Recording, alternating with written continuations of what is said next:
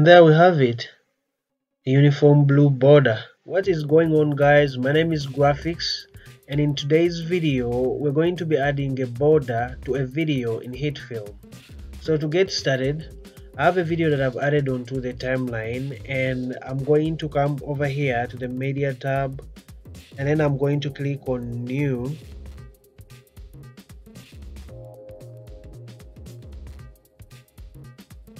And then I'm going to select plane, and I'm going to click here where it says color and choose a color of my choice. Notice if you don't want any of these colors here, you can go ahead and look for a color from the color picker tool that you like, and once you have it, click OK and OK again, and now we have a plane.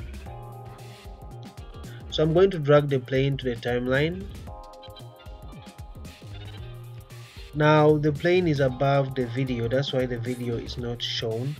So I'm going to move the video above the plane. Now you can see the video. Now I'm going to drag the plane so that it matches the duration of the video. Once I've done that, I'm going to select the video and come to the controls, and then come to transform and drop that. And to scale, I'll slide this until I see my plane. As you can see, the plane is now visible and I have a border, but this border is not uniform. So to make sure that it's uniform, I'm going to first click this link here to unlink it, and then I'll adjust these values until I have a border that is uniform.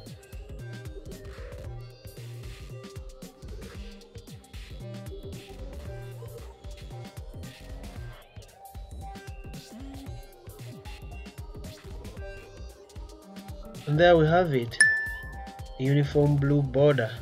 So that's how you add a border to your video. If you want a thin border, you can go ahead and make that by adjusting these values even more until you have a thin border.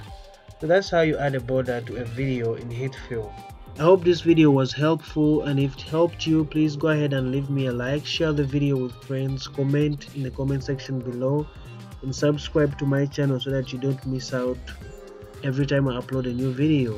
So thank you guys for watching, and I'll see you guys in the next one.